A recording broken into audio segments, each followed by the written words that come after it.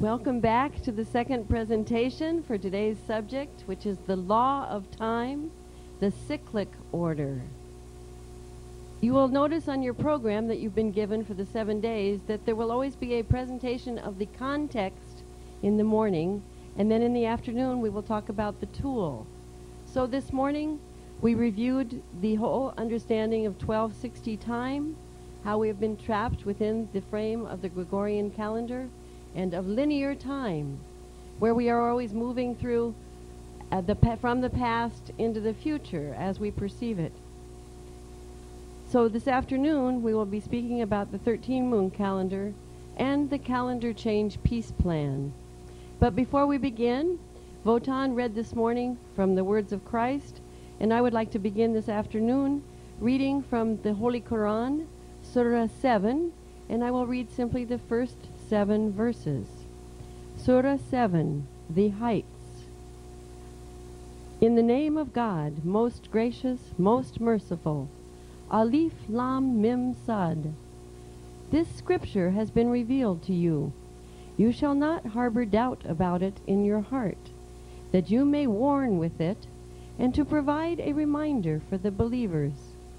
You shall all follow what is revealed to you from your Lord. Do not follow any idols besides him. Rarely do you take heed. Many a community we annihilated. They incurred our retribution while they were asleep or wide awake. Their utterance when our retribution came to them was, "Indeed, we have been transgressors."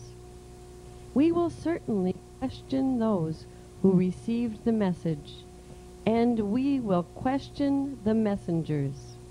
We will inform them authoritatively, for we were never absent.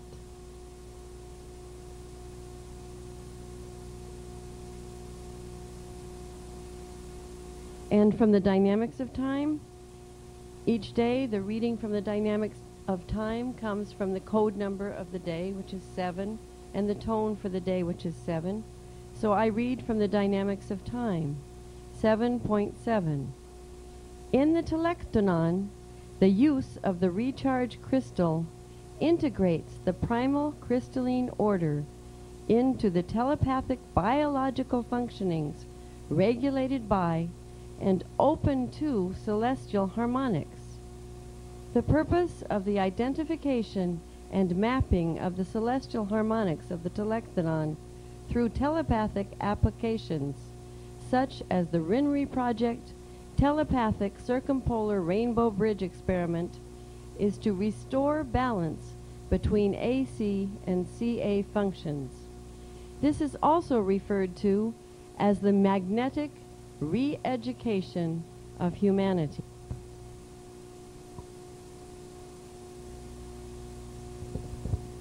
Hello again. I know there's few people who came in late who weren't here earlier this morning and earlier today, and I just wanted to begin by reviewing a couple points. The first was, I'd like to review again the statement from the text Time and Morality, establishing a Babylonian source for Hindu and Mayan chronologies. He's got it backwards, but the statement's interesting. The accurate measurement of time is a measure of the intelligence of man. A sense of the importance of time is a measure of man's morality. That is a key statement that underlies everything that we have to say regarding the law of time.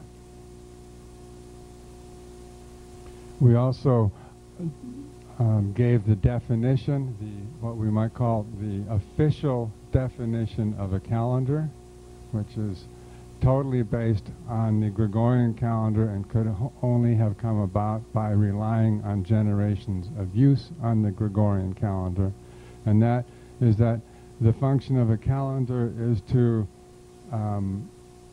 coordinate the movement, the apparent movement of the sun with the movement of the earth to establish the exact length of the tropical year, which is this horrendous number up there, 365.2442199 days. And that the purpose of that is to establish dates, and that the official Commission on Time, which is the official commission of time for our planet, relies on this definition of the calendar, and that this definition of a calendar absolutely separates time from consciousness. It absolutely separates time from the mind, and therefore absolutely separates time from morality, and is the basis of what we refer to as the 1260 human disorder in time. That from the analysis of the law of time, that the human species and its civilization, its dominating civilization at this point, have, by following a calendar that is erroneous, illogical, irrational, and is not a standard of measure in any way whatsoever, other than giving us some approximation of that number, that by following that we have created a civilization with a disastrously stunted and primitive sense of time, which is absolutely aberrant and is the cause of the continuing destruction of our biosphere, which is our support system, and that in so doing that we are in a highly precarious situation on this planet, and this situation is theologically referred to as the time of Judgment Day, that we are being given a test to see if we can respond with intelligence, though it's very difficult to be intelligent when our intelligence has been stunted. So that's why sometimes we have to become rather impassioned and make our point as strongly as we can, because it is a very difficult but absolutely simple point that we are attempting to make, and that is that through following an erroneous standard of measure, that we create a deformed state of mind, and by creating a deformed state of mind, we create a deformed society that is absolutely alienated from the natural cycles.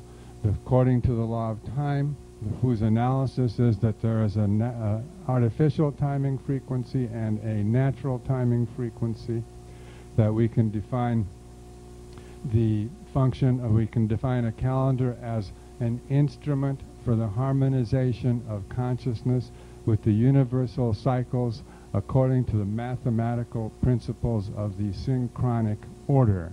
The law of time is a presentation of new knowledge. It is knowledge that is being brought to light. The law of time is not an invention, it is a discovery, which means that the law of time has always functioned. The law of time governs the whole order of the universe, and according to the law of time, the order of the universe is a synchronic order, that everything is held together in time. When you look at the trees, you don't see two trees when you look at one tree, and you don't see two moons when you look at one moon, unless you're drunk maybe.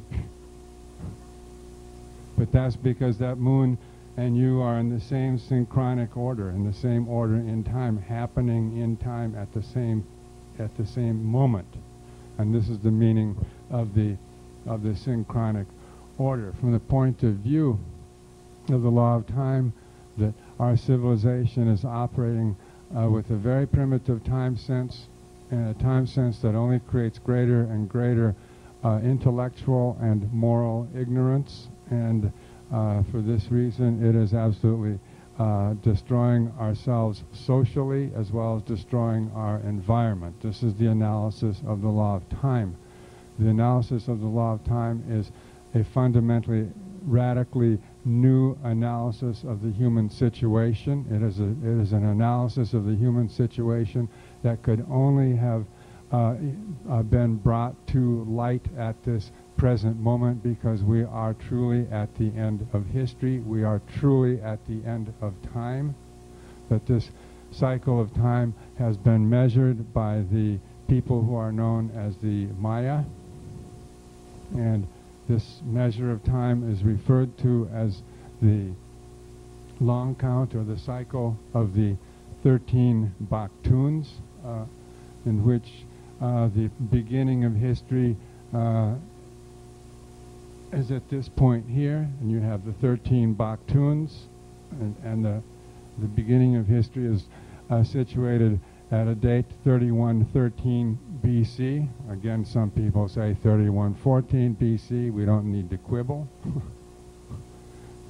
August 13th, 3113 BC on your Gregorian astronomical timeline, which is the date for Ahau 8 Kumhu on the Mayan calendar, and that this measure of history is a complete cycle of 13 Baktuns, which each Baktun is 394 years, and each Baktun consists of 20 Katuns. Each Katun is slightly less than 20 years.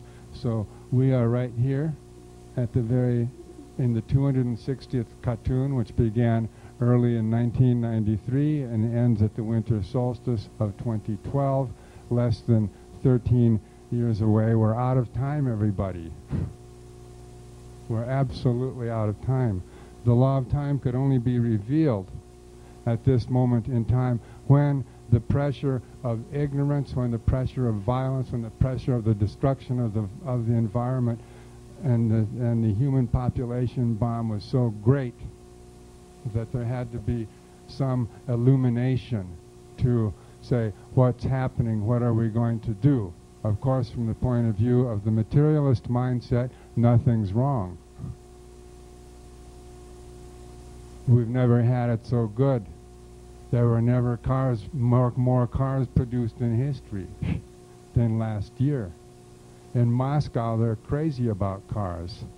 They didn't have cars during the communist era, but now they got money and they say, buy cars. It's a real funny thing, because those boulevards are 8 lanes wide, and they never learned how to drive before, so the place is full of fender benders.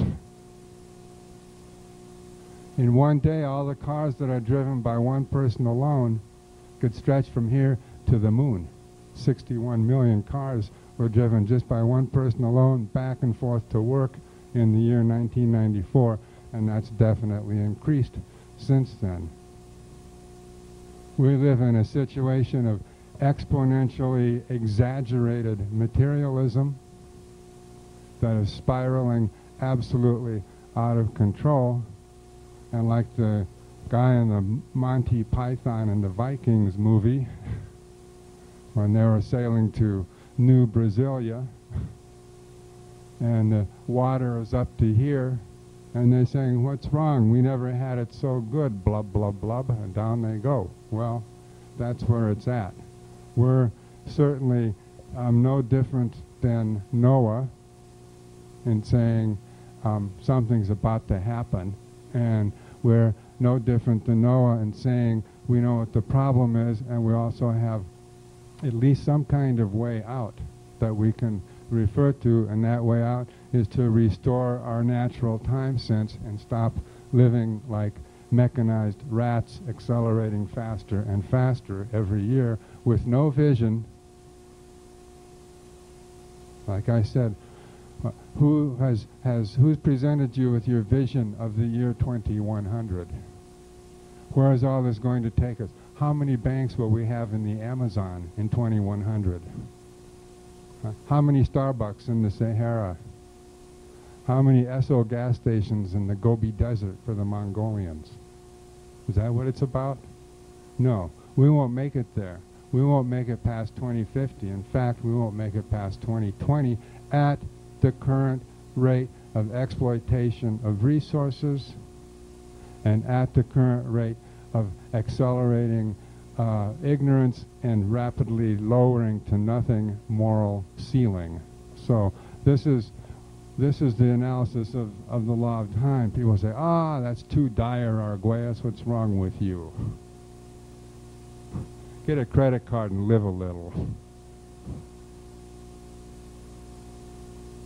Well, someone has to see it, and someone has to call it, and I'll see it, and I'll call it. And that's what the analysis of the law of time is. It's very interesting. I received two documents today. I mentioned the one, which is called Time and Morality, establishing a Babylonian source for Hindu and Babylonian Mayan chronologies, which is very interesting because this author has a very excellent understanding and has done a lot of research. What he says the earliest date in history, for instance, was 4236 BC, and it's based on the star Sirius in the beginning of what are called the Sothic cycles. Then he says the Babylonian chronologies all begin around 3100 BC. And because of that, when he comes across the Mayan, he thinks that because the Mayan Great Cycle began in 3113, that the Maya borrowed it from the Babylonians. I received another document today.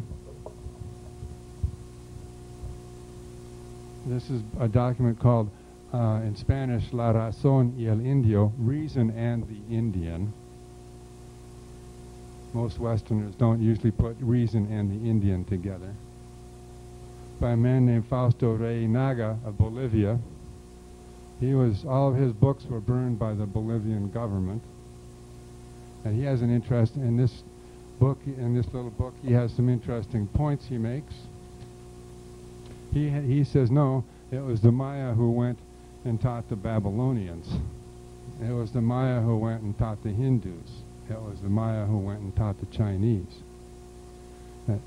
There is a text by Vimalakirti, Vikrama, excuse me, and also in the Ramayana that speaks of the Mayas coming from across the seas, and that in their passage across the seas that they were the ones who taught the various people of the old world, and that they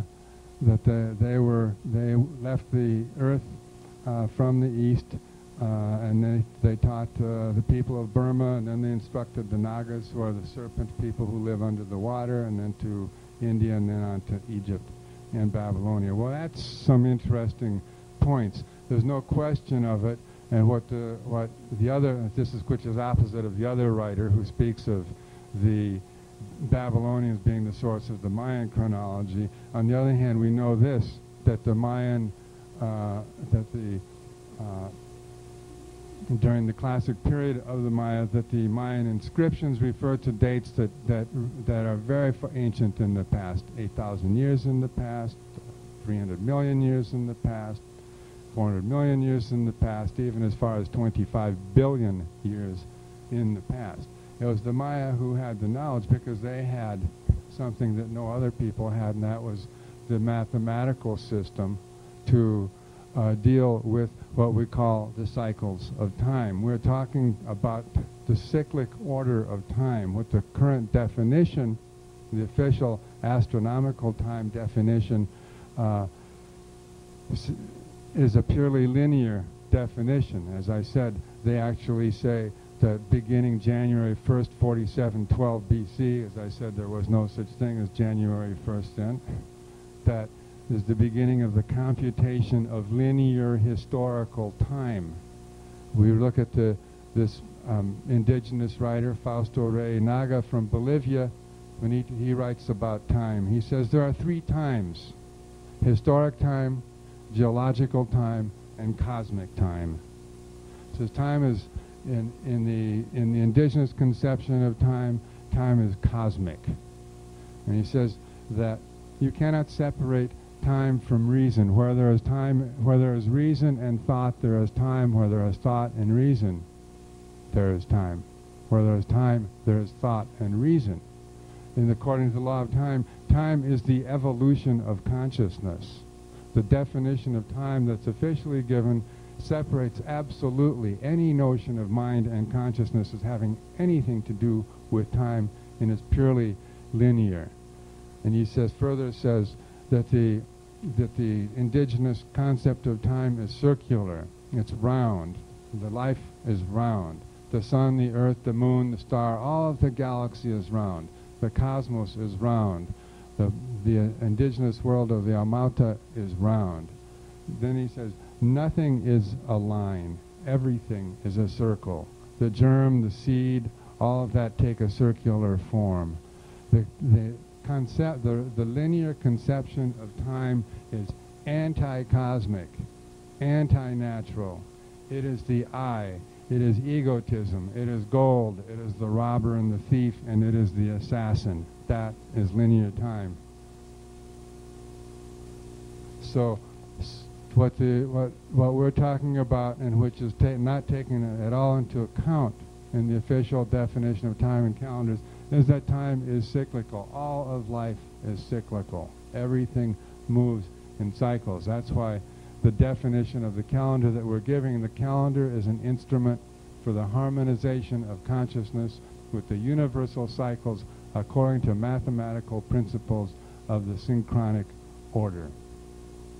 That is what a calendar should be measuring. It should be measuring it with even units of measure, with units of measure that also correspond to cyclical order. This is the meaning of the 13 moon calendar. When we say, what is the Gregorian calendar, besides being an illogical, irrational instrument, okay, we've all seen this. Which ruler would you use as a standard of measure? One that has even units of measure of 28 days each, or one that has uneven units of measure? This is the test. That's the test. If you prefer the illogical one, fine, go to hell.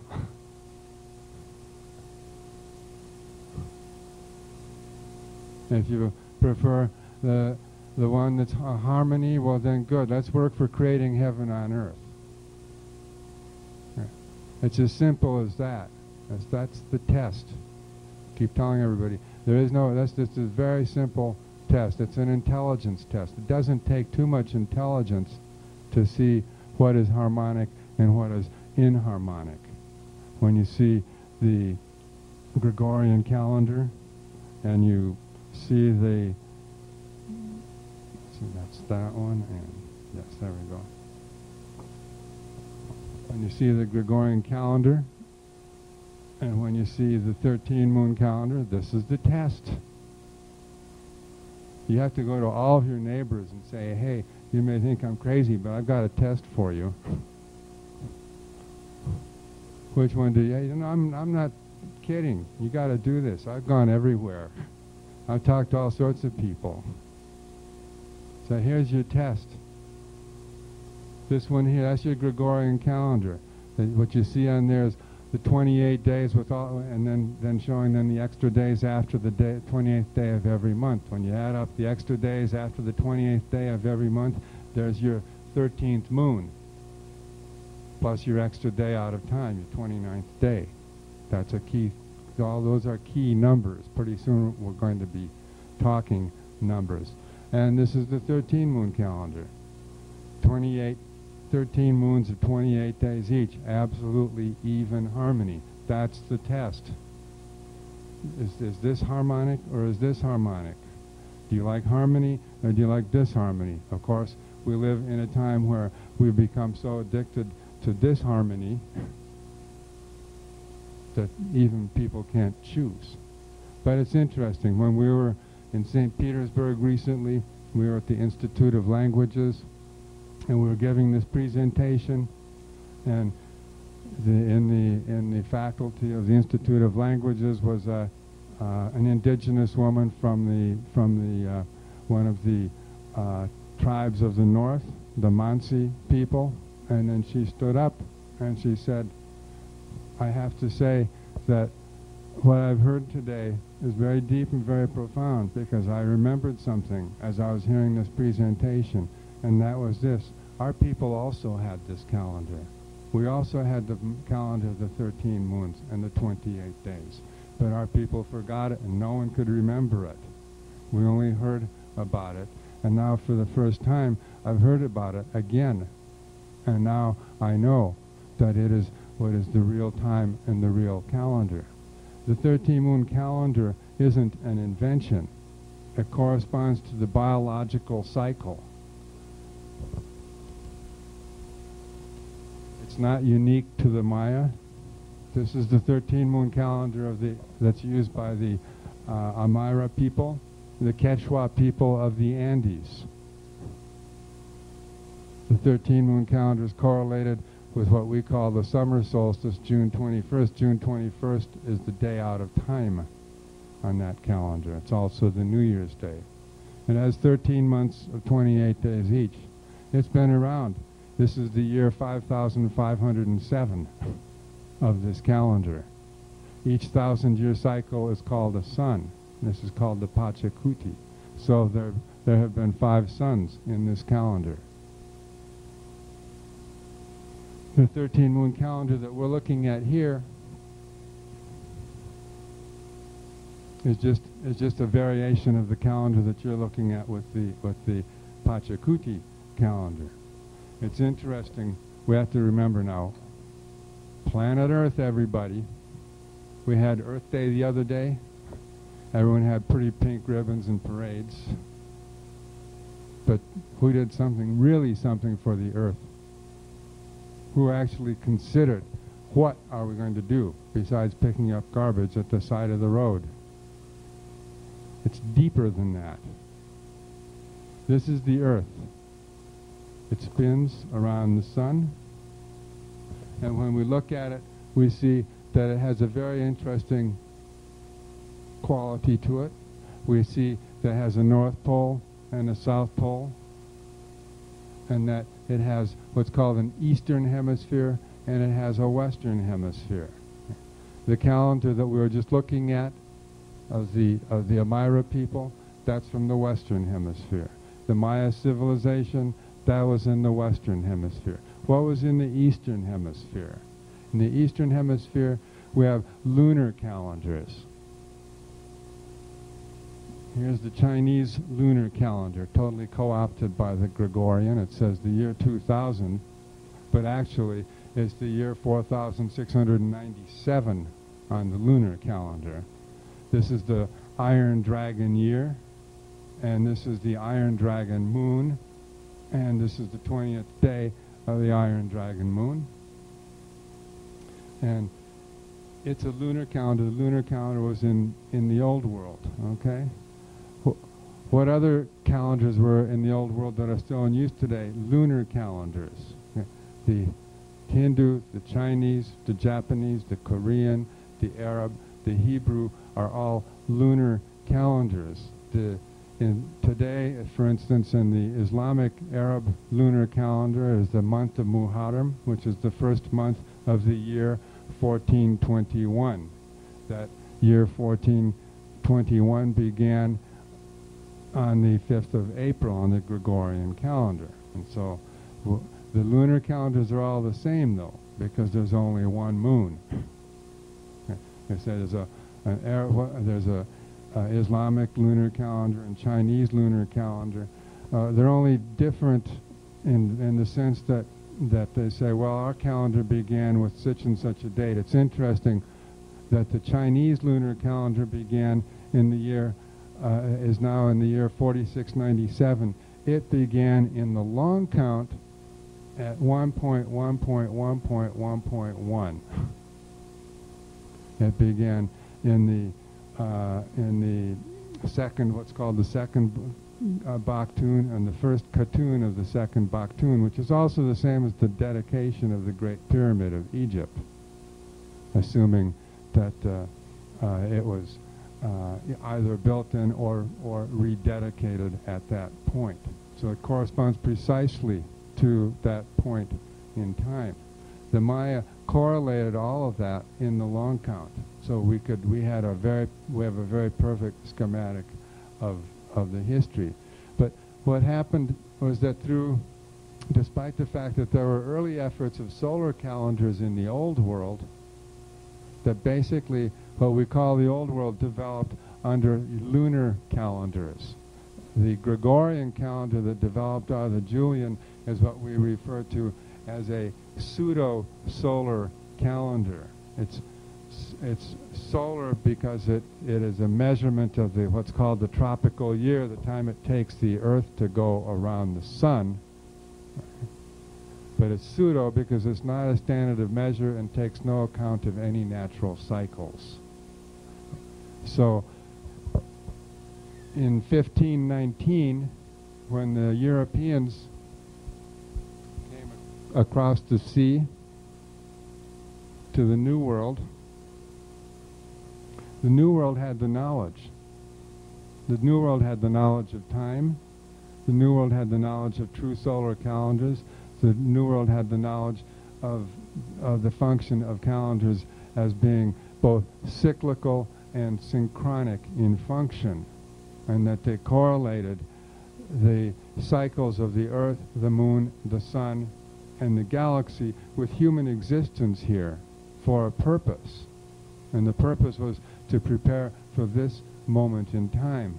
And it was completely, as I said this morning, everything that happens has already been recorded.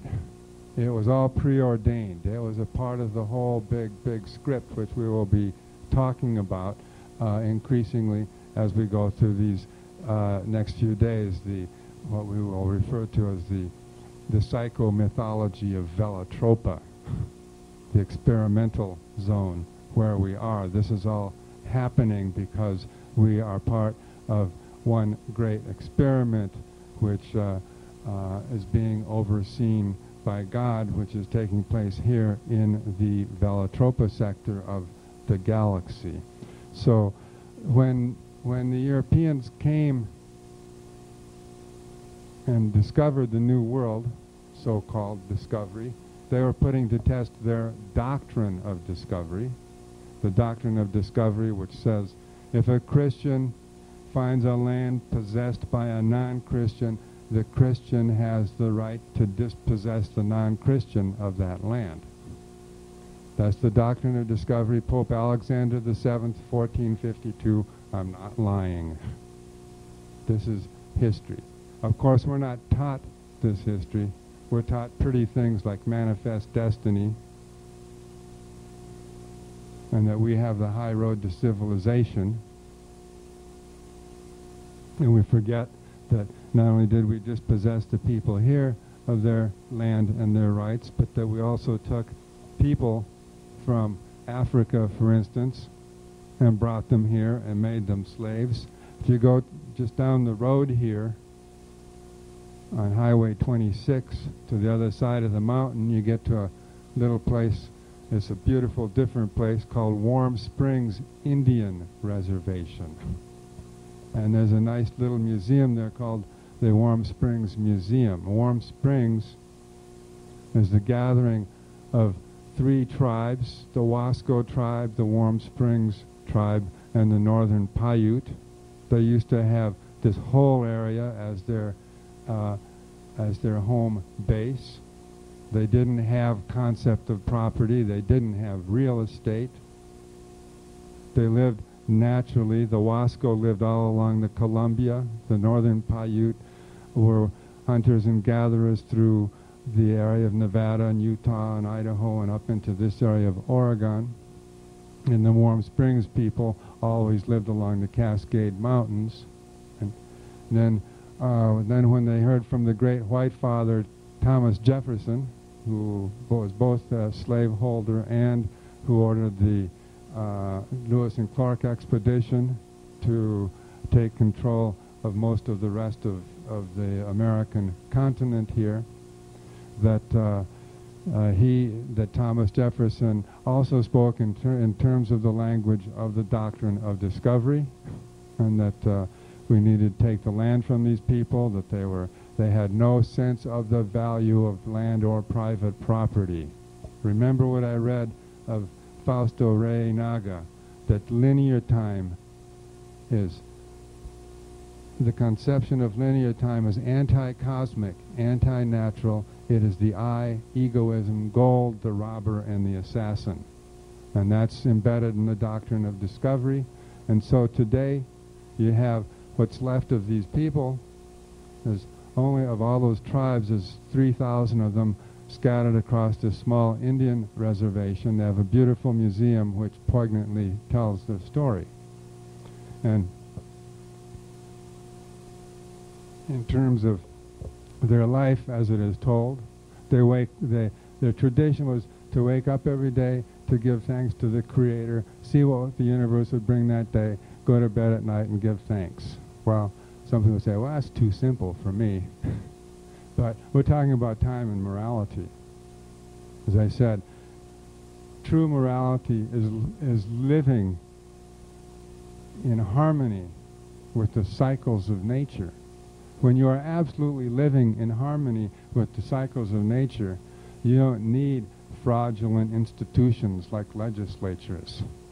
You don't need people making laws for you that make your lives more and more complicated.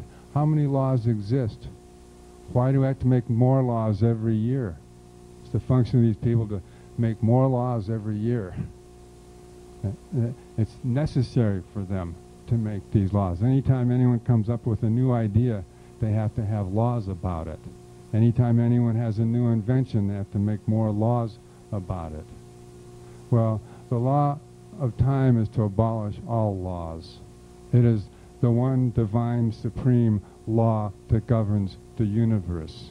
It has always existed and always will exist.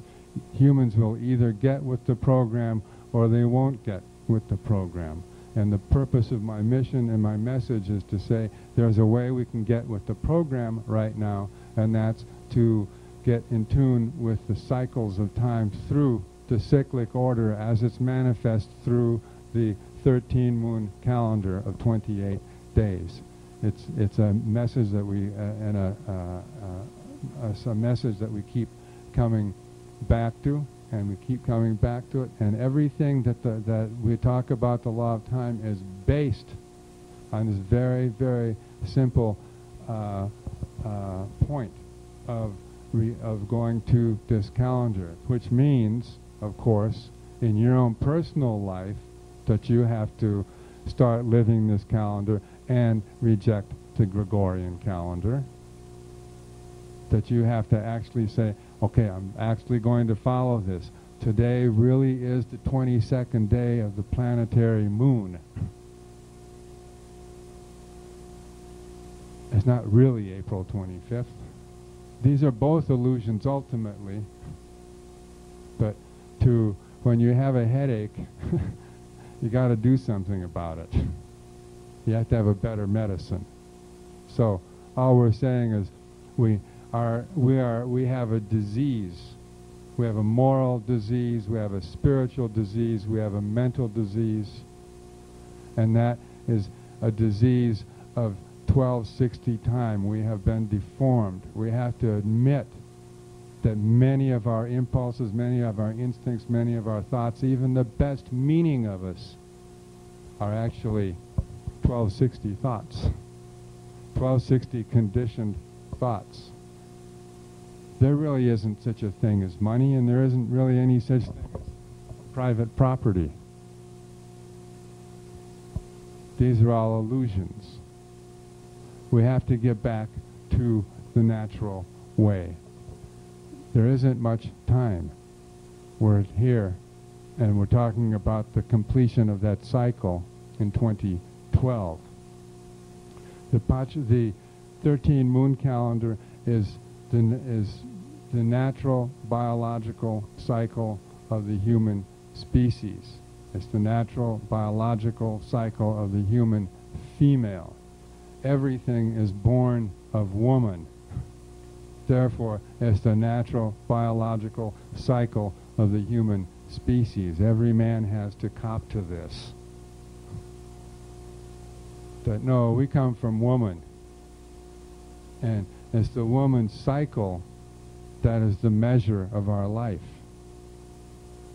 And that if we're going to restore order into our life, and we are going to save ourselves and our planet, that this is one simple step that we need to take. It's not salvation.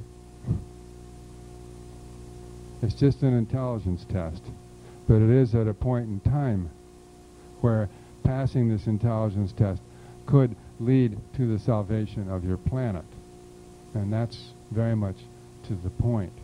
The 13-moon calendar that takes the form that we're showing you here, where is that bigger wave spell? Give me a big wave spell. Oh well, here. We had one here. We have tons of things here. This is very professorial.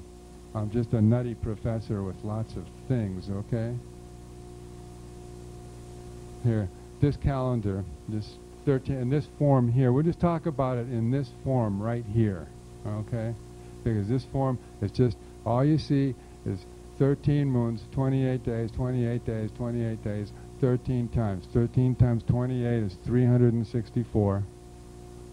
And there's the 365th day, which is the day out of time. 364 is 52 times 7. It's 13 times 28.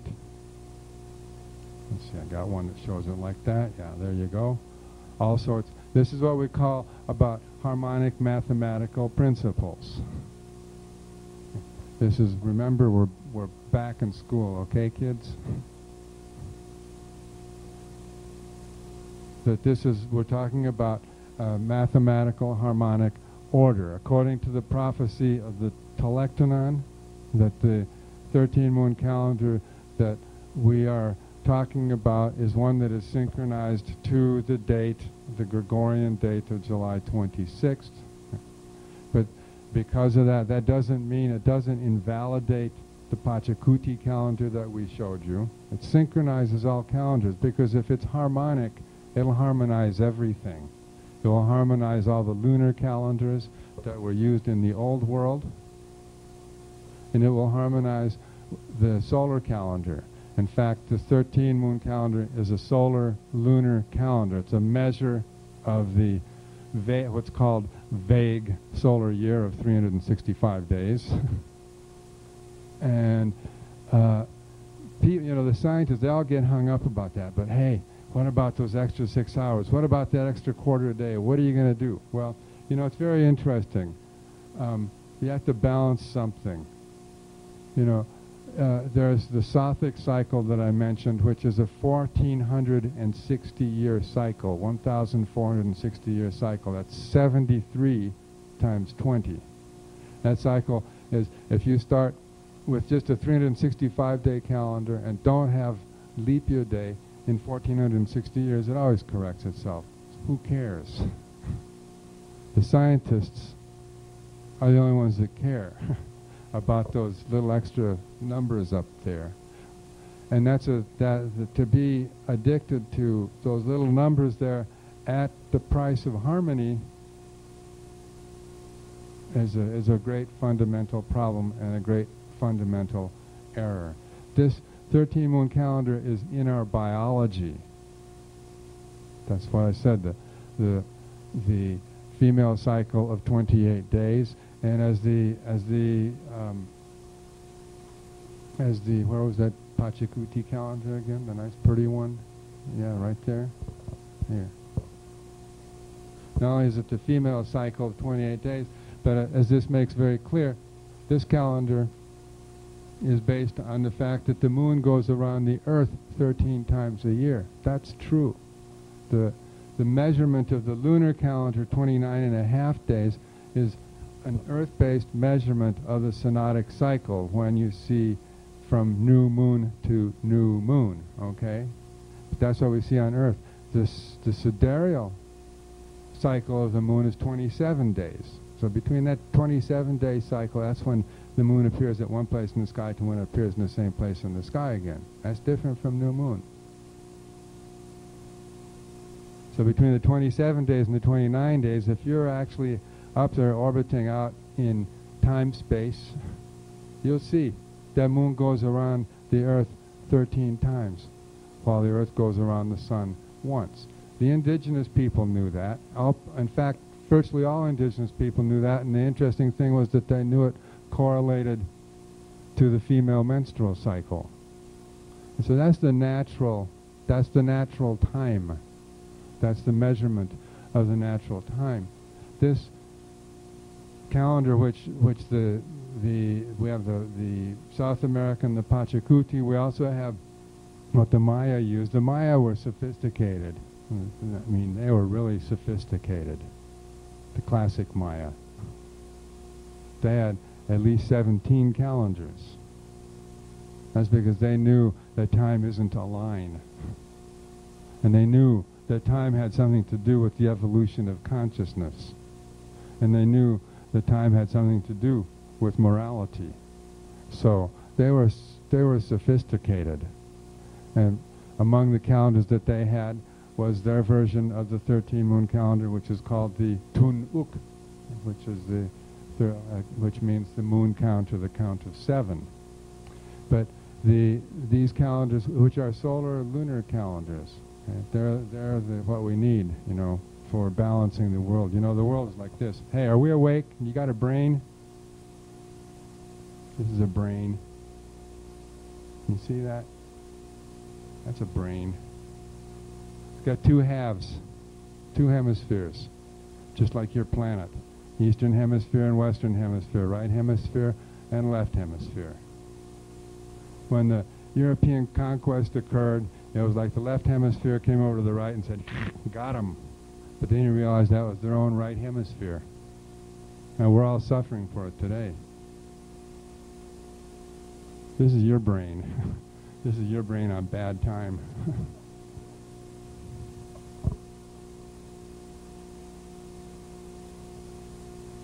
The Pachacuti, the Tunuk, the Druid calendar also. This is the month of the willow, Saele, in the Druid calendar. The Druid calendar is still used by the Druids in England today. It has its day out of time on the what's correlated to the 23rd day of December. New Year's Day is the 24th, interestingly enough. And there's 13 perfect moons of 28 days. And it's also interesting that they divide the calendar also into 5 cycles of 72 days each, plus a 5-day period. And of course you can divide that 72 plus the 5 cycles of 72 days plus a 5-day cycle. 72 times 5 is 360, plus 5 is 365. Those are 5 big pentad cycles.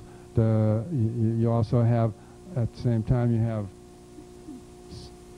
73 cycles of 5 days, okay? Or in the solar calendar of the Maya, the Hab, which you have 18 20-day cycles. Each of those 20-day cycles is divided into 5-day cycles, so that's 72 cycles plus of 5 days plus the 5-day cycle. So you have either 5 cycles of 72 days plus 5 days, or 72 cycles of 5 days plus the 5 days. Okay.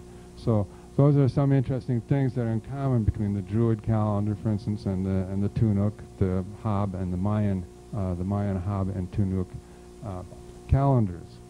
The Druid calendar is also interesting because, as I said, it's another example of a 13-moon calendar. I'm just mentioning this because this is universal. I mentioned the Mansi people in the north. We have also the Hawaiians, the Polynesians, the South Americans, the Mayans, the Druids. Okay. The Druids had the 13-moon calendar, and they also had a tree language of 20 letters. So they had 1320. I said the law of time is based on a frequency of 1320.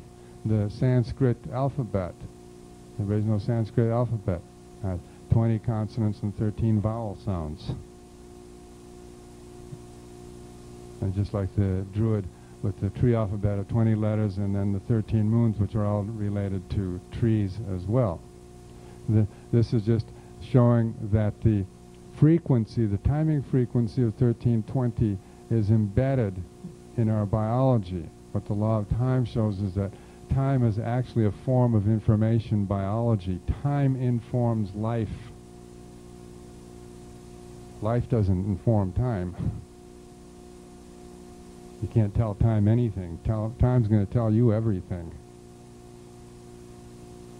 Time informs life. Time So time is something that's higher than and greater than life. I said, I quoted the Tartang Tulku this morning, so we don't know much about time because time has been hidden from us. But now the law of time, time is no longer hidden from us. Now we know. We know that time is information biology. We know that time informs life. We know that time is a frequency, and it's a mathematical constant, a ratio of 13 to 20. We showed you the 13, 4 is to 7, as 7 is to 13. Time to stretch. I can stretch. You can stretch too. Huh? Don't fall asleep on me. Okay? Here, we got this great ratio. I'll do it in red here. 4 is to 7, as 7 is to 13. Okay? You can read over my overlay there. Okay? Now it's interesting because 4 times 7 is 28. 7 times 13 is 91. And if you add the numbers 1 plus 2 plus 3 up to plus 7, that equals 28. And if you add the numbers 1 plus 2 plus 3 up to plus 13, that equals 91. This is this is what we call the mathematical principles of the synchronic order. Okay? I'll go over that again. We're in the process of learning a new language. It's the language of number. This is the language of number that was defined by what is called the vigesimal 20-count mathematics of the Maya. The Maya counted from 1 through 19, had the positional 0, so they had great ability to make astronomical numbers. Okay, based on the 20 count. All of this is based on the 20 count. The true science of time is based on the 20 count, and it consists of a few very simple ratios.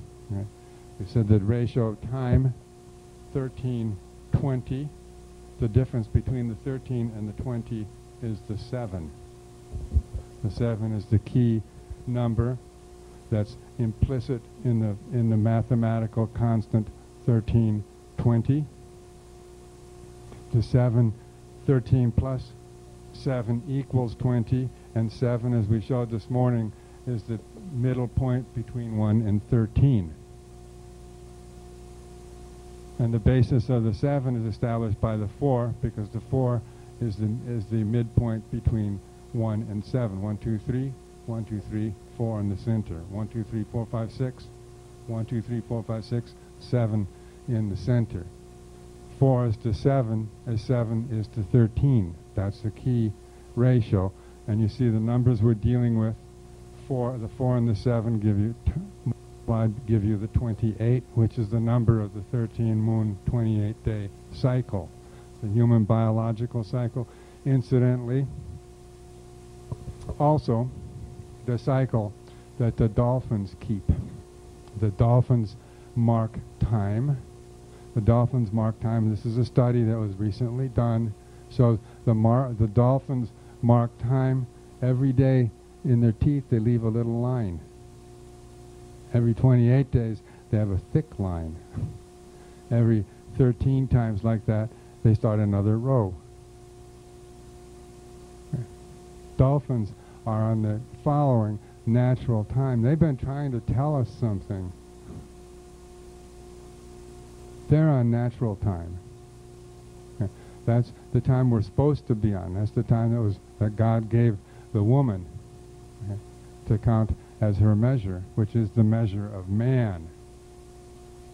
And so this is the 28. 4 is to 7. 4 times 7 gives you the 28. 7 is to 13, which gives you the 91. Okay? 91 is 1 plus 2, etc., up to plus 13 equals 91. So all of your numbers are right there. This is just a a basic code. And that's why we say that the 13 moon 28-day calendar satisfies the definition of a calendar as defined by the law of time, that it is an instrument for the harmonization of human mind and consciousness with the cycle, with the universal cycles, with the universal cycles according to the mathematical principles of the synchronic order. There's nothing in the Gregorian calendar that you can do that is like this. It misses this point altogether. That's why we all have to be in a basic point of education, that we need to educate ourselves about this. This is new knowledge. It will lift up your mind. It will give your mind and your spirit nutrition and food. You can begin to move into another realm, but you have to become like a child again.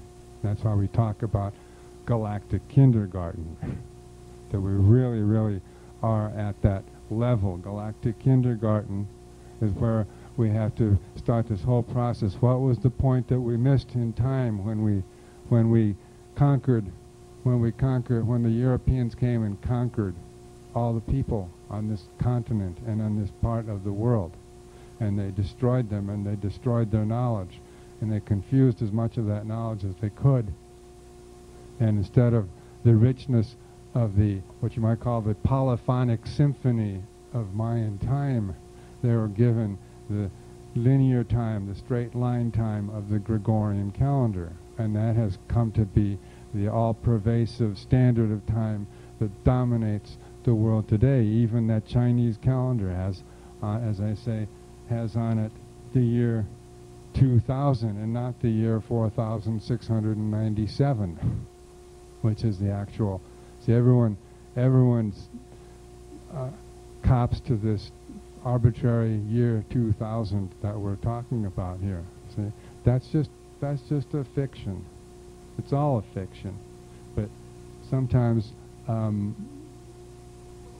there are very, very damaging fictions, and the damaging fiction of time is what we are here to attempt to correct with the knowledge of the law of time. The only reason knowledge comes, why would there be new knowledge? Because something isn't working right. Something, we're deficient someplace. So the whole point of this is that we have a very deficient understanding of time, and we must go back to understand what time is, and that we're just at the very simple basic order of cyclical time, that everything goes in cycles. Everything is in a round. The universe is a spiral. That spiral is based on a circle. There isn't any linear time. The scientists, quantum physicists, and all of them, they talk about the arrow of time, as if time was an arrow. And then they think they're getting really clever when they talk about does the arrow of time go forwards and backwards? That doesn't mean anything. Those are just abstract arguments and logics that have no basis. There's absolutely no basis whatsoever for even thinking in that kind of way. So the 13 moon calendar is based on a synchronic mathematical ordering principle. It's very simple. As I said, we'll keep coming back to this again and again. 4 is to 7, as 7 is to 13. Okay? And that it's very interesting that in the Holy Quran, that when you get to Surah 91, that Surah 91 is called the sun, because that's related to that number right there, and the first 7 verses of that surah are all refer to different levels of the earth, the day, the night, the sun, the moon, heaven, earth, and the seventh point, because it's all about the 7. And the 7th point is the perfection of the human soul. That's why we're on earth. It says that after the great feud in heaven, after Satan duped Adam and Eve, that God said, go down to earth for a while and see if you can pass the test. Go down to earth for a while. And that is where the test occurs. So it is here on earth that we are being given this test, okay, which is ultimately is the test of time. Surah 103 of the Quran, which is called time or the late afternoon. It says, by the time or by the late afternoon, surely man is at a loss. The late afternoon, what is that? That's the end of the 13th Baktun. That's the late afternoon. And in the late afternoon, the humanity is surely at a loss, because humanity does not know about time and does not know what time it is. We have to know what time it is. It's not that time, what time it is it means that we have to develop an intelligent, mental, moral, spiritual comprehension of exactly where we are, why we are where we are, and how we get out of where we are. We're all, as I said, in prison. We're in the 1260 prison. Absolute truth. We've been saying this. We've been saying that when in this prison, in this house is on fire. And then when the house is on fire, you know, someone says, hey, or you're in the theater. Hey, you're all in the theater. You're all looking up here someplace. Someone says, fire. You know, exit. When I look at the exit, it says 13 moon calendar. That's an exit from the false time. And the false time is the final deception. It's the greatest deception that was ever perpetrated. And I know how great it is, because I have gone to the Vatican, and I have talked, and I have seen those people, and I have seen how hard they slam their doors when we bring up this topic. This isn't the first time the topic was presented to them.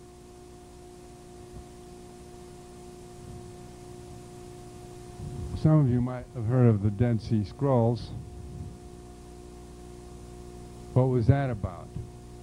In around 1950 or 51, a lot of scrolls were found around the Dead Sea and in 11 caves around the Dead Sea.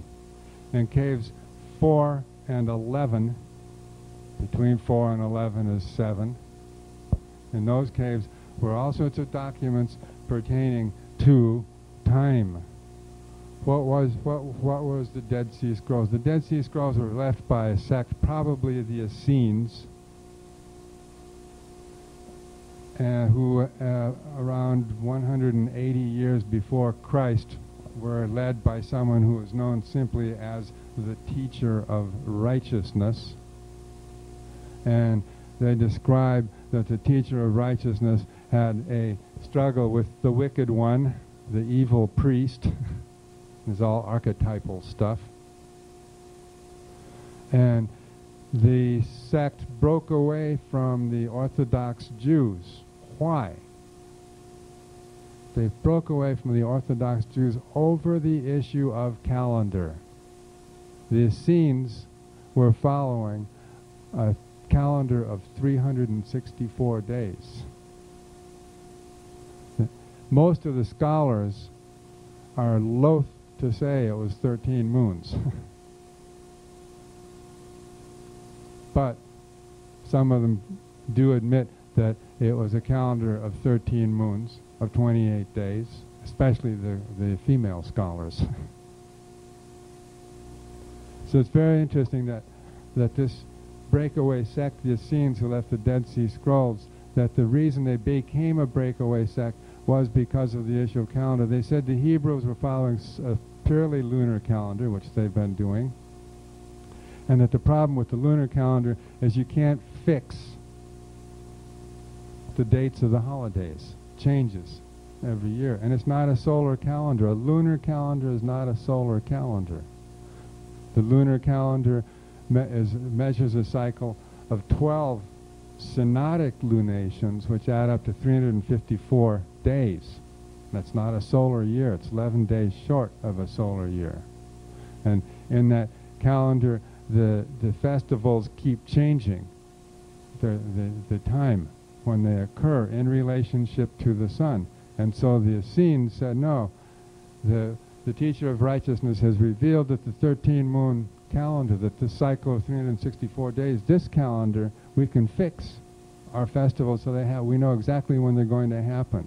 On the 13-moon calendar that we have been presenting to the world, for instance, Christmas is always Friday the 13th of the rhythmic moon.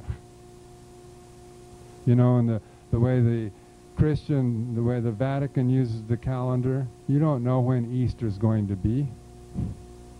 This year Easter was on the 23rd of April. Last year Easter was on April 4th. And this was the big argument that the Essenes had with the Orthodox Jews. They said, no, if we follow this calendar of perfect harmony, then we'll know when the festival days are, and we can live a righteous life. And they were right. That's something you don't know about either. So this 13-moon calendar has been around, and it is, as I said, a true solar lunar calendar. If this had not been a planet in the experimental zone, if this had happened in another galaxy where life was maybe evolving properly, the people who came across the ocean and discovered another land might have said, wow, look what do you have that we don't have? And they would have said, hey, look what we got. We got calendars, we got computation system you wouldn't believe. And the people who had come to that other land would have said, wow, that's really something. Let's get together. Let's do something. Let's unify ourselves in time. No, that didn't happen. We were living in a world where the old world had been dominated by lunar calendars, which had been actually the device used basically by the male priest class, because all the societies are patriarchal, 201, and that ironically using the lunar calendar to maintain male supremacy. Priests are men in robes, and not operating with a solar calendar. That's just a pure lunar calendar. The lunar, that's one side. What about the solar side? We never as a species developed our true solar nature. When we were supposed to have a solar calendar, we got the pseudo-solar calendar, the Gregorian, with the fiction of the straight line, which has nothing to do with time. Time does not go in a line. It is in cycles and in circles. So as a result of that, the human species has been deprived of arriving at a true, fully functioning solar lunar consciousness. It's interesting, for instance, most of the lunar calendars, because a lunar year, which is based on the synodic cycle, is 355 days, 11 days short of a solar year. That means every 3 years or so, there's an extra month that they add. In 19 years, every 19 years, they add 7 months. That's an important number. The sect that left the Dead Sea Scrolls had this worked out really well. Everything was measured in 14ths. It was 14 days to the full moon, 14 days till you see until there's no moon. So they said the full moon equals in brightness 1/7 of the sun. So that's an interesting point to get back to our sevens. That the full moon is 1/7 the brightness of the sun. And so they were very much based in what we call the synchronic order. They were unconsciously following the law of time. They saw that the purpose of a calendar had something to do with harmony, and it also had to do with creating a higher state of mind. Okay? So we have two very, very radically different views here of time and of calendars. Okay? We have the view of the 1260 Gregorian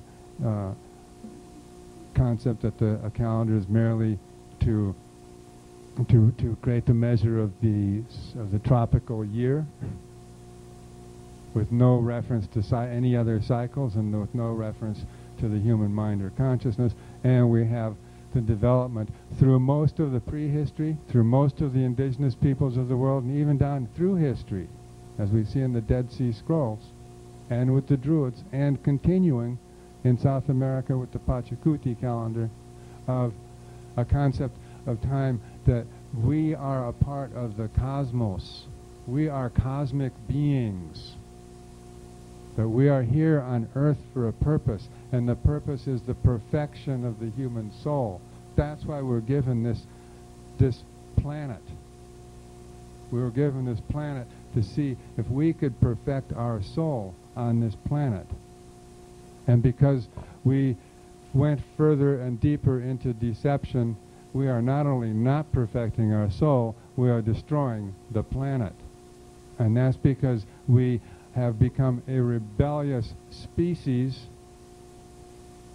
operating on what we think is our concept of time, our artificial time, and it is that artificial time that is creating the accelerating machine world that is rapidly destroying everything. And that's the simple point. That's why we say this is the Judgment Day test. That's the analysis of the law of time. It's not an analysis you'll read in the New York Times or the Washington Post or Figaro or the Frankfurter Allgemeine.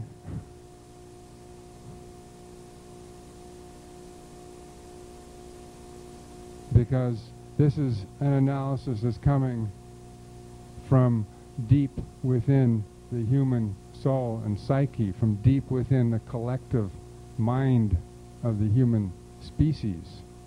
This analysis has had to emerge precisely at this time, because as it says in Surah 103, by the time surely man is at a loss, because we have forgotten the knowledge of time. We have become deviant concerning the knowledge of time. This is a new analysis. This is a new knowledge, but it is brought forth by the discovery of the law of time. A discovery is bringing to light knowledge that has been previously unknown. But because it was unknown doesn't mean it hasn't existed. This is not an invention. This is the analysis of the law of time, and the law of time governs everything. Absolutely everything. There is not anything that escapes the law of time. Some people go out and say, wow, I like to have my pleasure. And then, you know, it's over. It's just as simple as that. Cheap thrills. That's because time is incessant. What are you here for? How do we wake up? How do we make something decent about the life on this earth? That's what the law of time is about. That is why it is also referred to as a revelation. Revelation does not contradict reason or logic. Revelation is nothing but reason and logic. It is putting reason and logic into a place where there has been unreason and illogic. And that's why it is a revelation.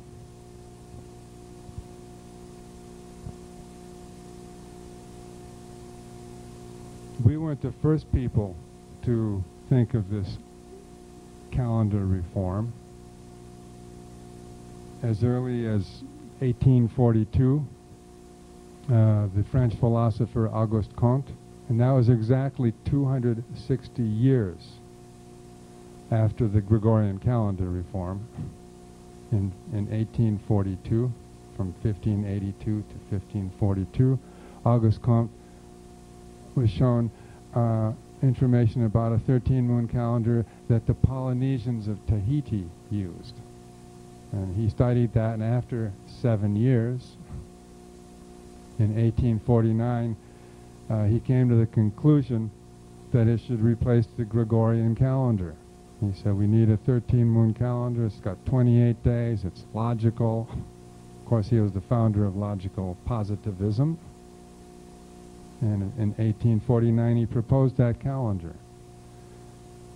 Towards the end of the last century, there had been a number of movements to reform the calendar. In 1908, in Santiago, Chile, at the meeting of the Pan American Union of Scientists, the calendar that we showed you, the Pachacuti calendar, was presented by a Peruvian scientist who said, this is correct. This will correct the time.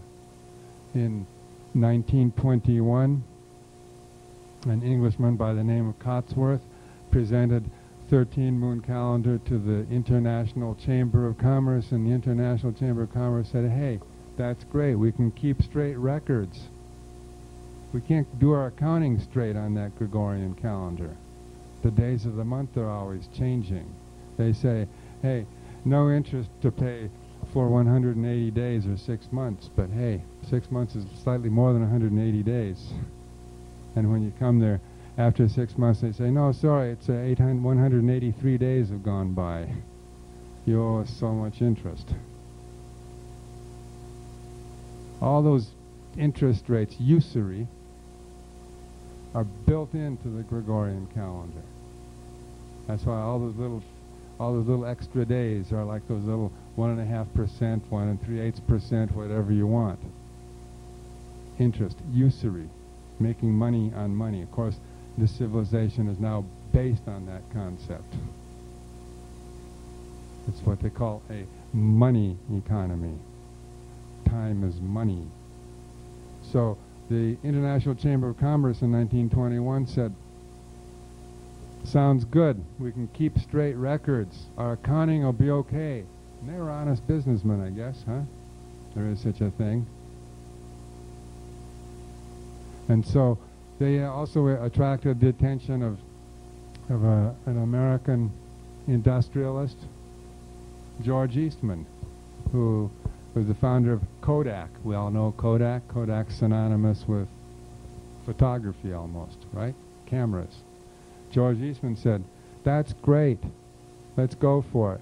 So George Eastman and the International Chamber of Commerce went to the League of Nations, the forerunner of the United Nations. And in 1930, the League of Nations voted to replace the Gregorian calendar with a 13-moon calendar of 28 days. They said, effective January 1st, 1933, we will have a new calendar. It will be the 13-moon, 28-day calendar. What happened? Between 1930 and 1933, little history. The Vatican had supreme power in the 16th and 17th centuries.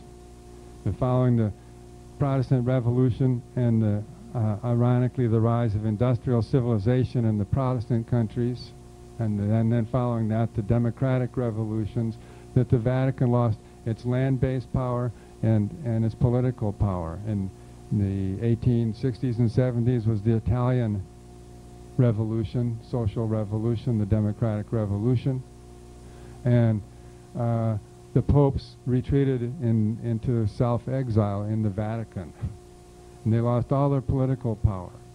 So between 1900 and 1928, they had very, very tenuous status in the modern world.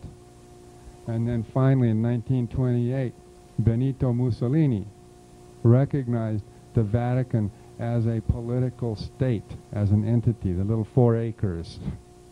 was given all the status of a nation state, its own post office, its own police, and most important, its own banking system. The banking system of the Vatican operates in absolute secrecy.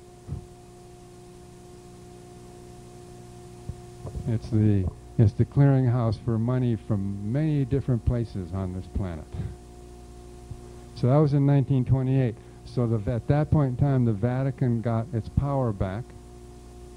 And in 1930, when it came to their attention that the League of Nations was going to change the calendar and give the world a 13-moon, 28-day calendar,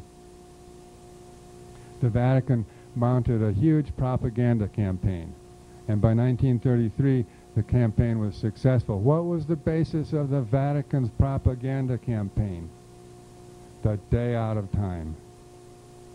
They said, which then in the League of Nations proposal, that was called null day, no day of the week at all, as we know. And the Vatican said, along with they got many conservative astronomers from Portugal and Spain and Italy to back them up. They said that if the League of Nations adopted as the new civil standard for humanity this calendar that has a day out of time, that day out of time would break the weekly succession set in motion by God.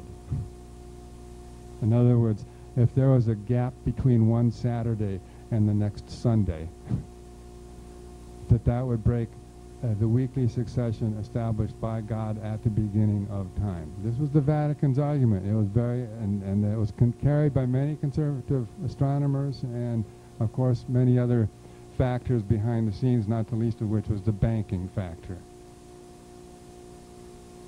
The Vatican won that point.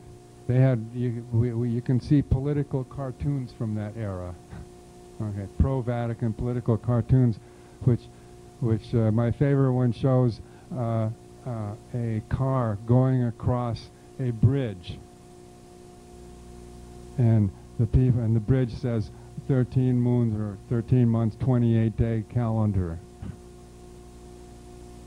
And the people in the car are saying, "Wow, what a great bridge! What perfect harmony!" And then there's a break at one point in the bridge, which of course the drivers can't see, where the car is going to go off the bridge, and that's the day out of time. The Vatican said, if we have a day out of time, humanity will be plunged into war, violence, barbarism, and chaos. Where are we today?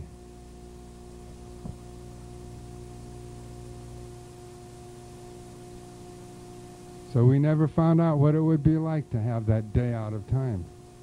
Humanity has suffered from that error, as many other errors, but that's compounded ignorance. As I said, that the measure of time is a measure of human intelligence. The understanding and comprehension of time has to do with human morality. In 1961, the Vatican II Council concluded with one final little statement. At that council, at that Vatican II Council, among other things, the Vatican said, the only hope for the survival of the Vatican in the 21st century is a strong pope. Published by the Office of Propaganda. Do you know where the word propaganda came from? In the early 17th century, to counter the Protestants, the Vatican opened up an office called the Office of Propaganda of the Faith, propagating the faith, propaganda fide, okay? Propagating the faith. That's where the word propaganda comes from, okay? It was the Office of Propagating the Faith. So only through a strong pope supported by the Office of Propaganda will the Vatican survive into the 21st century. You have a very strong pope right now. He might be a good guy, he might be a bad guy, it's up to God. But he's a very strong pope because why? Because the Office of Propaganda makes sure his picture's in the paper every day. If you live in Latin America, hardly a day goes by when you won't see his picture in the paper. kept there. That's called propaganda. So at that 1961 Vatican II Council, they concluded and said, well, the Vatican is not opposed to calendar reform if it respects the 7 days of the week. It's a very, very awkwardly worded little statement. So we took that statement, we put that back to the Vatican. Of course, that's why I said they slammed their doors on us. They didn't want us to know that they had made that statement. And they don't want to have the dialogue about it either. And nor do they want to hear about the day out of time, which was they used as the basis of opposing the 13-moon calendar in the first place. Well, 70 odd years have gone by now since the League of Nations voted for that. The United Nations itself adjourned debate on calendar reform inconclusively in 1956, never taking up the issue again. And of course, since then, the philosophy of time as money has prevailed and has conquered the world. And since then, the 1260 process has become so phenomenal. In 1960, in the 40 years from 1960 to 2000, 40 years, the human population doubled from 3 billion to 6 billion. That is a staggering exponential fact. That doubling of the population. The human population had never doubled before until the Industrial Revolution, which is a function of the 1260 timing frequency. And at the time of the Industrial Revolution, in the year 1750, there were 500 million human beings, and 90 years later, there were 1 billion. It took another 90 years before there were another billion, 2 billion. Then from 1930 to 1960, 1 more billion, but then the doubling in 40 years from 3 billion to 6 billion. You have an exponential curve that is paced by a machine technology and further paced by cybernetic high-tech, which is further paced by stock markets. So the whole analysis of the law of time, that time is money, the time is money dominates, the time is money is the ruling order of the day, is absolutely proven.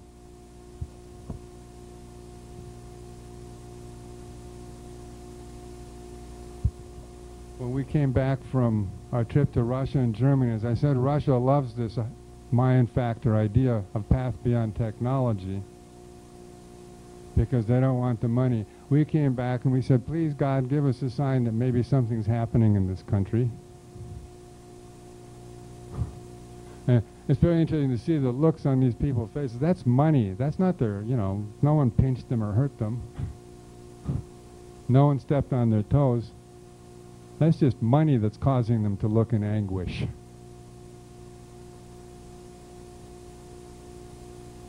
Well, the stock markets will flip-flop because Bill Gates has his billions to move around to keep it from sagging too much.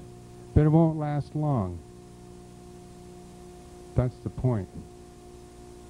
So we are at this point now where we have put forth the calendar change peace plan, and when the time of prophecy began, the 7 years of prophecy in 1993, within a year it was clear to us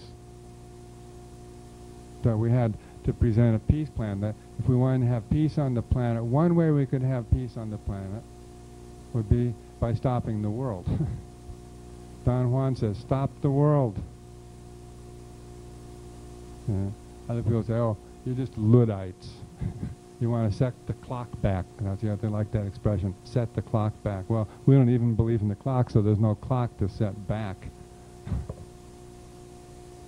Has nothing to do with that. It has to do with restoring order and sanity and morality to the human race. And we have to have some simple place to begin, one simple little step to begin.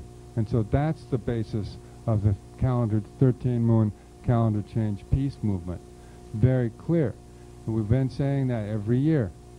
Day out of time. The importance of the day out of time. It's a supremely important moment.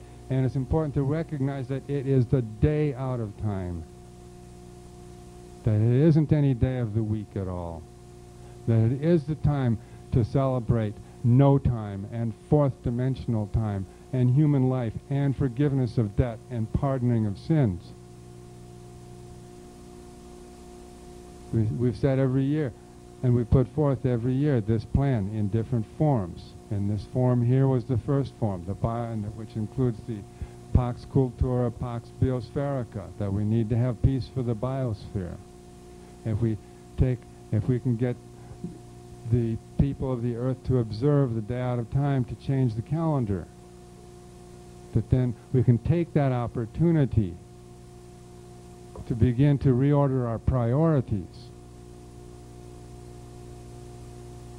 That's the whole point. That's the beginning of peace. If you stop everything for one day, hey, stop your machines for one day. Don't drive your cars. Don't go to the supermarket. Put away your credit cards. Don't spend money. Walk. Grow a garden.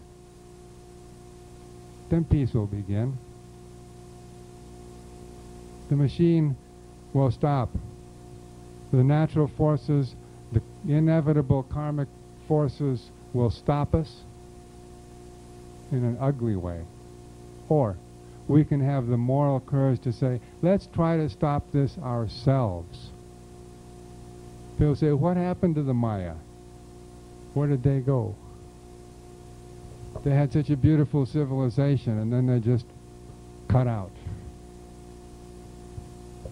That was just a lesson. You can be at the peak of something and say, let's stop and see what happens. Basis of the 13 moon calendar change peace plan always is to observe the day out of time as that possible day, to go everywhere and say, hey, did you know we just declared peace? We're not going to wait for the governments to declare peace. In 1996, at Teotihuacan in Mexico, on July 26th, we had the first world peace. We went there. We had a march through Teotihuacan that day in the pyramids, and came to the end and said, "Hey, this is the beginning of the first world peace. The rest of the world may not know about this, but we've declared peace. We're at peace. We're following a new calendar and a new time. The governments may not like this, and they may not follow it, but we're following it, and there's a lot more people who are following it."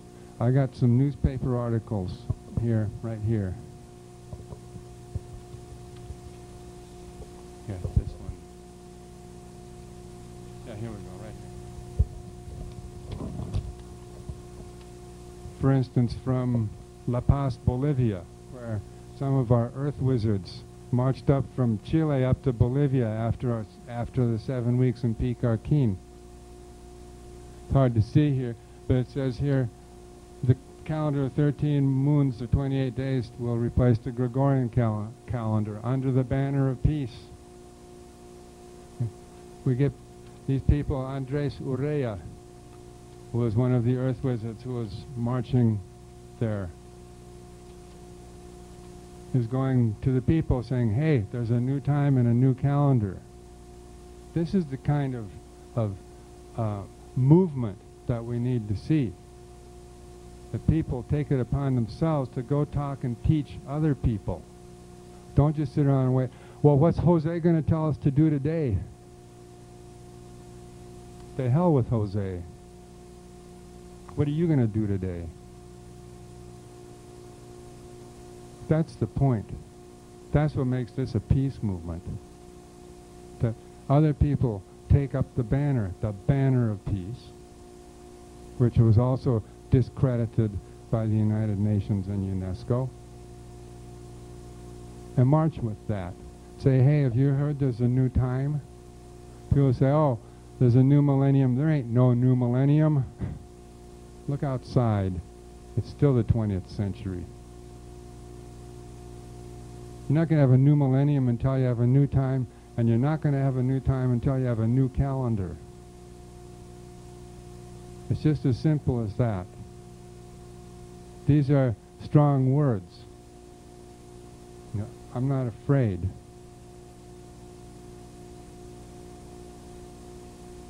I've been saying this for 7 years, and like I said this morning, now we're in the belly of the beast. We're in the big P1, Power 1, Pentagon 1, G7, superpower. The Super Bowl was won. We clobber anyone we want. It's hard to get an audience in this country to hear this message. People are busy. They have too many workshops to go to. They're trying to get higher consciousness and higher Merkaba to get them to the ascension. We're not talking about that stuff. Like I said, this isn't escapism. This is, are you ready to take responsibility? Can you go talk to your neighbor like I'm talking to you?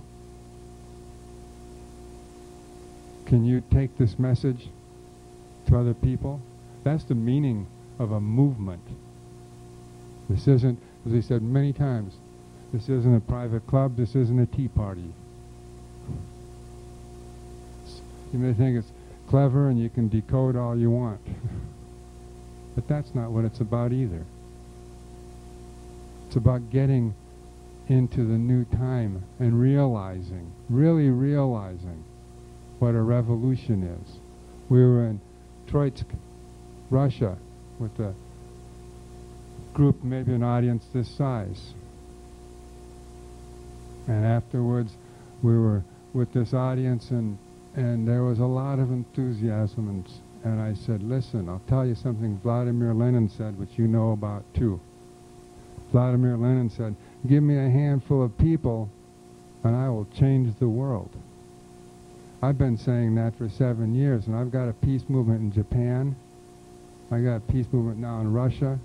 I got a peace movement down in Latin America. It's not mine. I've just been a catalyst. And I'm not going to be around long.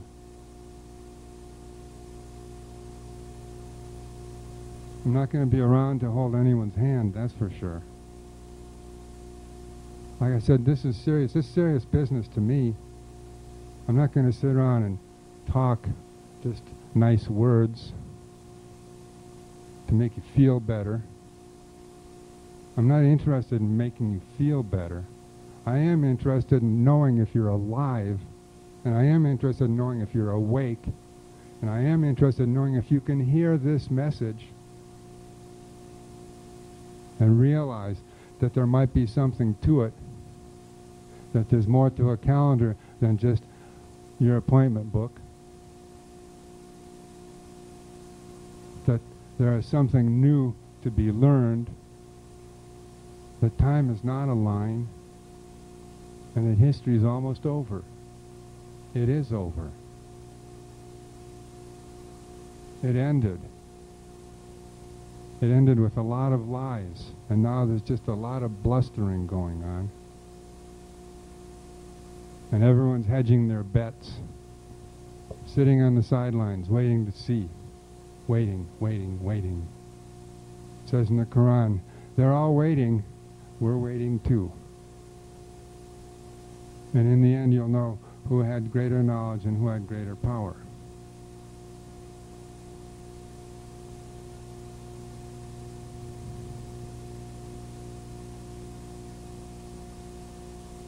I knew that when we were going to do this event, that after going everywhere around the planet, most everywhere, there's places I didn't get to, which I hope to get to, like New Zealand. But I got to a lot of other places with this message personally, because it was my obligation to do this.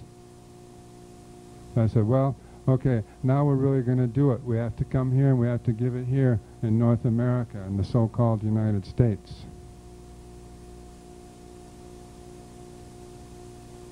I thought a lot about my life.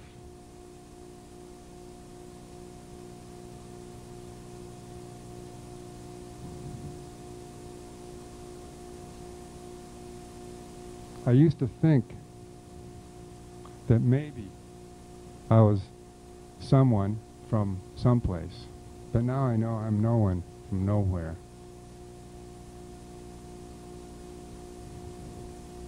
And that makes it a lot easier for me, being no one from nowhere, because this is just knowledge. It isn't something I made up. I already gave my soul to the Creator.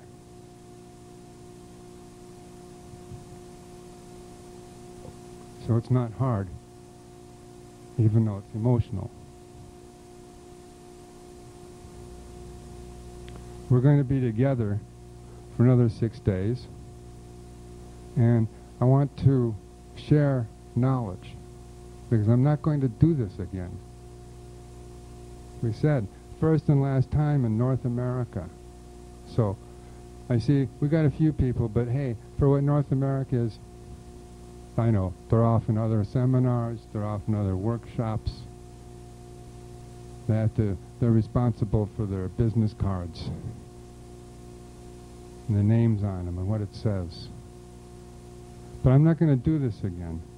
So I just want to share some knowledge over the next 6 days. And what I share, I hope that you will be able to have an open mind and expand your heart and really accept that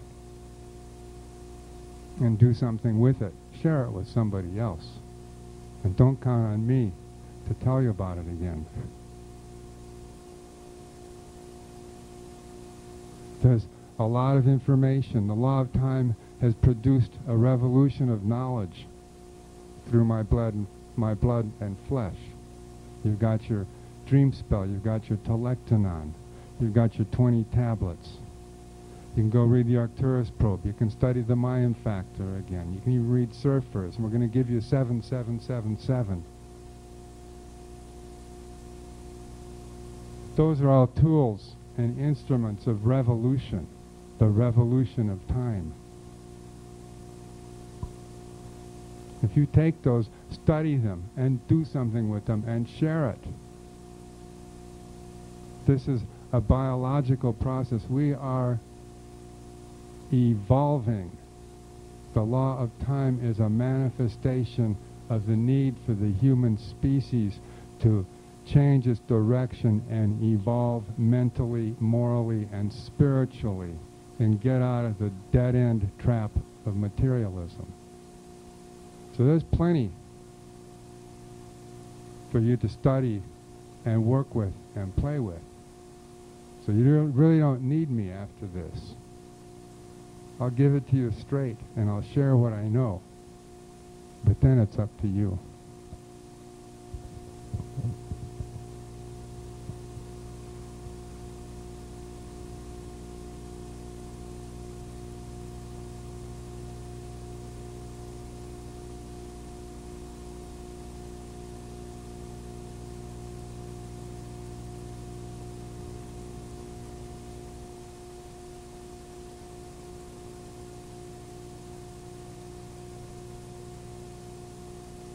Can we empty our cup?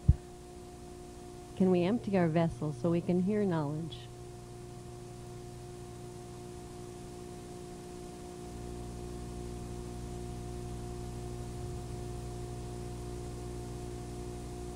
Can we accept that we're all here at this moment? That we've all come together precisely because we're supposed to be here? And then can we listen again?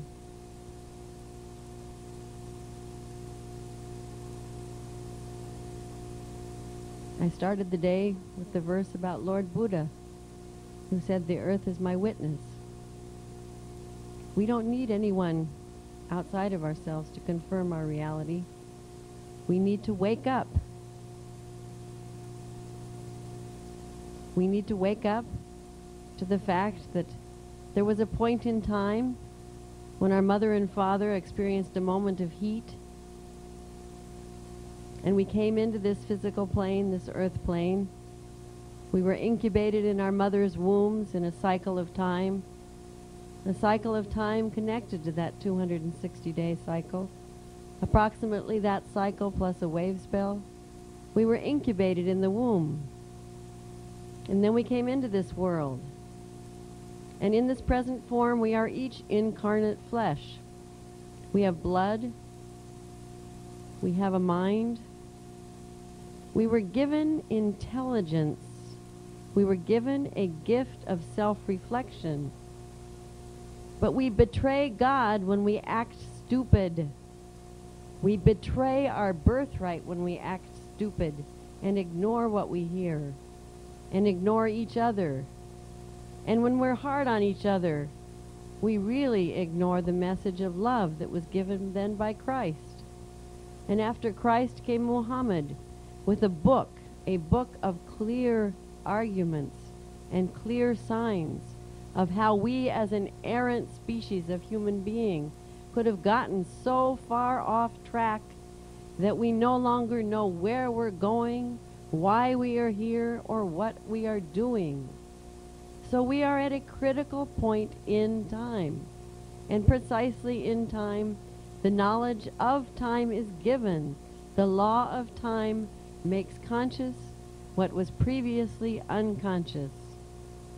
And what we are to die to is the cycle that has brought us to this place, the 1260 timing frequency, the error in time. We can identify it. And then we have to look deeper inside, because it isn't just a superficial thought that maybe we were conditioned by the calendar in which we live. It's profound how much we live an error in time. So cyclic time is right here, right now.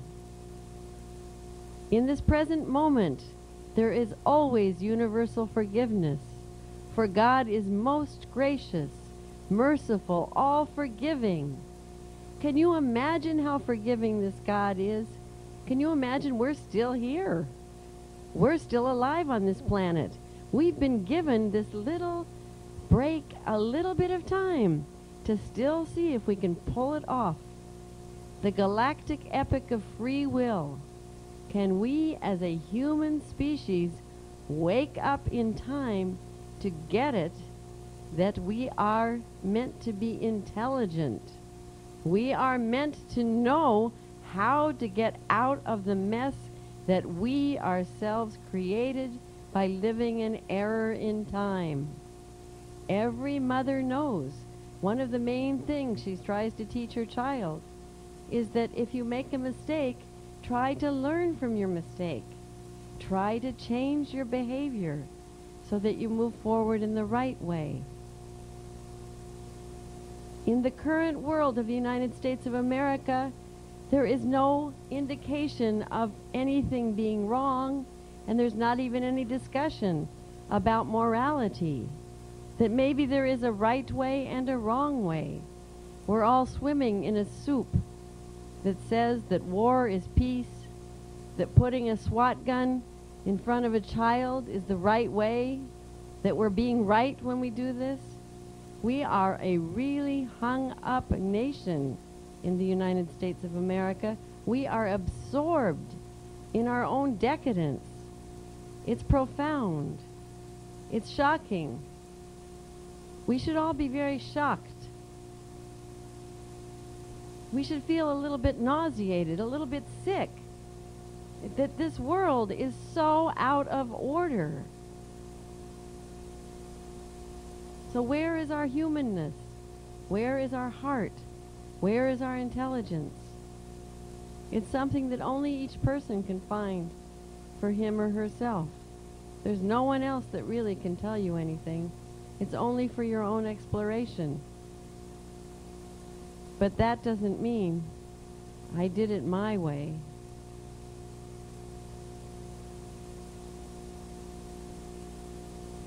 God's plan is vast, and it may or may not include letting the human species continue on this planet. It's not clear what the destiny or the future is, but certainly as long as we're all alive and breathing together And in the same space, we have an incredible opportunity to wake up. And maybe this week, because we're going to be intimately together for over the next 6 days, 7 days in all, maybe we can find a way to actually fall in love in such a way that we can let this knowledge come into us and see how we might then spread this knowledge. But we're not naive. It's not up to us. Not in the way of our ego to say, oh, I'm Bolonik. Wow, I'm sitting in front of all of you. No. I'm even having to be filmed on this videotape. I'm even having to look over there and say, aha, look at that. We have learned to videotape every microsecond. We have learned to capture ourselves and to look at ourselves and to look at ourselves and to look and look and look and look. And are we going to find anything this way? I don't think so. I still have always said the revolution will not be televised, because I don't think that frequency is going to wake up the planet. Because sitting in front of your television set can really make you sick. Just like reading the newspaper every day, it can make you really sick. You can get really down. You want to read the paper? We noticed today, I think they served up the newspaper here to the hotel rooms, about coming into the port of Portland from out of the country. We did it. We came back from Japan once and had to come through Portland. It is a police state. Everyone, we live in a police state. We have never been greeted so badly as coming back into the port of Portland. So it's a sad statement, but we should feel kind of revulsed. We should really feel like maybe there is a need to start to speak out and talk to our neighbors. Maybe we are supposed to see if we can make a change. So we've certainly said enough for today, and there's much to think about and much to share. And I know you got started today in meeting with your Earth families. And the reason that the Earth family is the new social form is because according to the cyclic order, each one of us, by our date of birth, has a galactic signature. And it takes 52 years for us to move through 13 tones 4 times according to the 4 members of our galactic Earth family. So in this way, by meeting with your Earth family, you're meeting with yourself.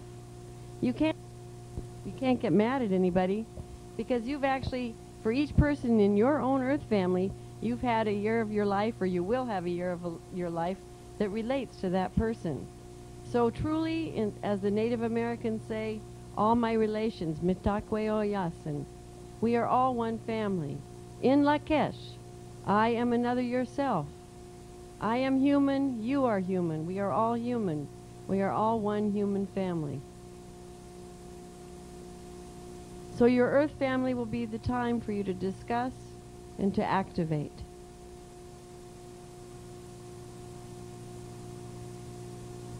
So that will be all for today. And tomorrow we'll present the law of time, the synchronic order. In the morning, the context. Time is the 4th dimension. And in the afternoon, we'll work with the dream spell. So tomorrow will be an active day for working in your Earth family.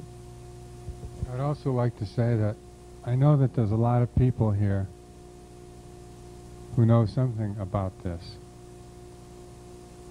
And that the reason we're presenting this, we know that a lot of people here know something about this, okay?